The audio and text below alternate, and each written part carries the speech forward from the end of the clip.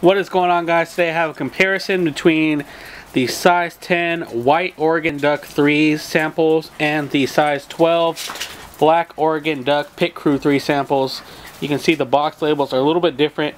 For the whites, the code is 282233 and the blacks is 282240. Alrighty guys, here is the first look at the shoe. Again, you have the white Oregon Duck 3 on the left and the black Oregon Duck 3 on the right. Which one do you guys think looks better?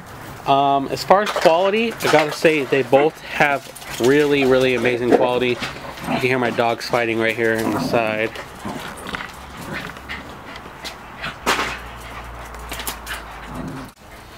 But like I was saying, in terms of overall quality, both shoes use excellent materials.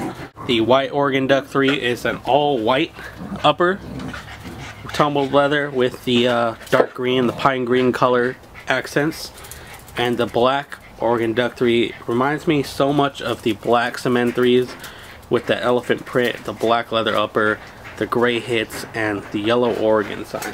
Taking a look at the tongues, you can see there's a green Oregon tongue on the whites and the yellow Oregon tongue on the blacks. And then the duck feet, you have your black duck feet on the whites and your yellow duck feet on the blacks. Of course, with the elephant print and your black hit on the bottom of the midsole. On the blacks, you have a logo. I believe it's the cleats. I'm not sure though. In the upper ankle, and on the whites, you don't have anything, which is weird. I really thought they should have put something on the whites too.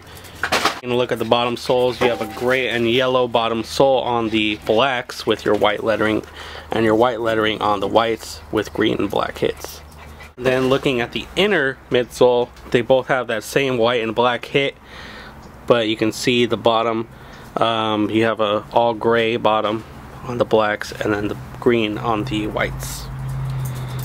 So let me know what you guys think. Which one do you like better, the black Oregon 3s or the white Oregon 3s? Both are available on my website and available for purchase from the other websites listed in the description.